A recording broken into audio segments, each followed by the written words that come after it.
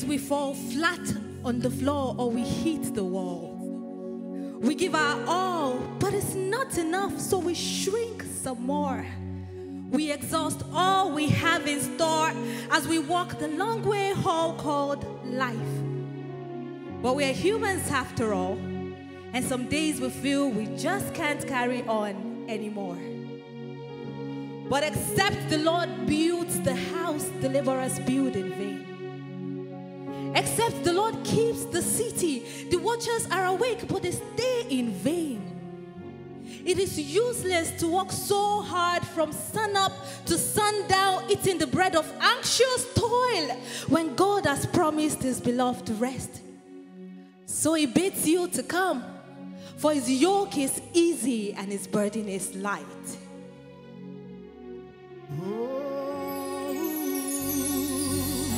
You raise me up so I can stand on mountains.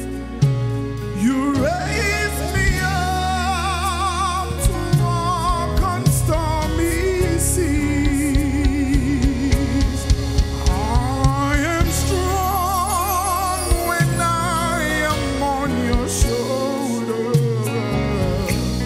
You raise me up more than I can be.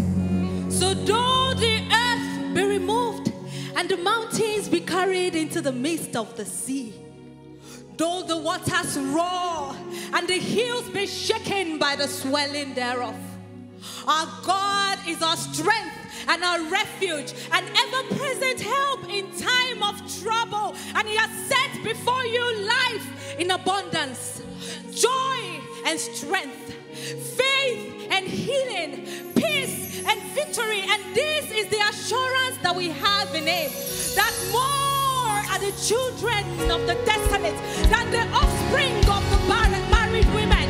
So sing, oh barren, for an end has come to this emptiness. Break forth in songs, for our inheritance is certain in God's faithfulness.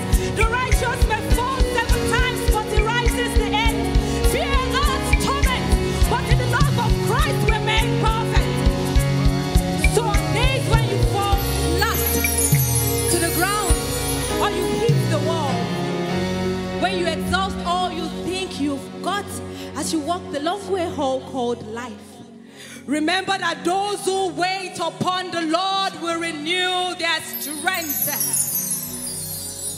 We are humans after all, but we are sons of God, and that alone, more than enough, makes all the difference. Oh.